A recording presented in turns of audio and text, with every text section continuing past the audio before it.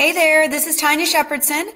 Just a quick video about why when you have two offers that come in on the same house, very possibly on the same day, and one is a higher offer in price amount is not always indicative that the offer is better.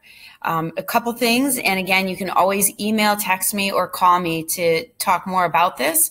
But even though an offer might be higher price offer, the terms might not be as good as the other offer. So let's say, for example, the offers are $5,000 different. Okay, they're $5,000 apart, but the lower offer perhaps is a cash offer as opposed to an offer that's financed.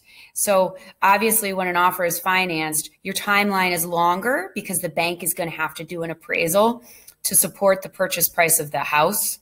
Whereas a cash offer, basically the attorneys need in this area just a few weeks, so you can close possibly in a matter of 2 weeks. Huge difference. So again, difference in price, but completely different terms. Another thing to look at, let's say they're both financed and one offer is higher than the other.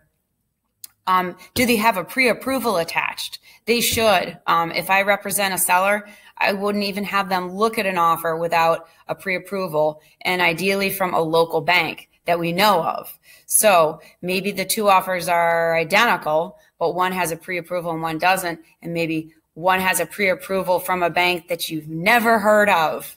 That's a huge, huge bank that potentially could be a nightmare with lots of unwelcome surprises along the way. So again, I always recommend stay local, stay local, stay local if possible.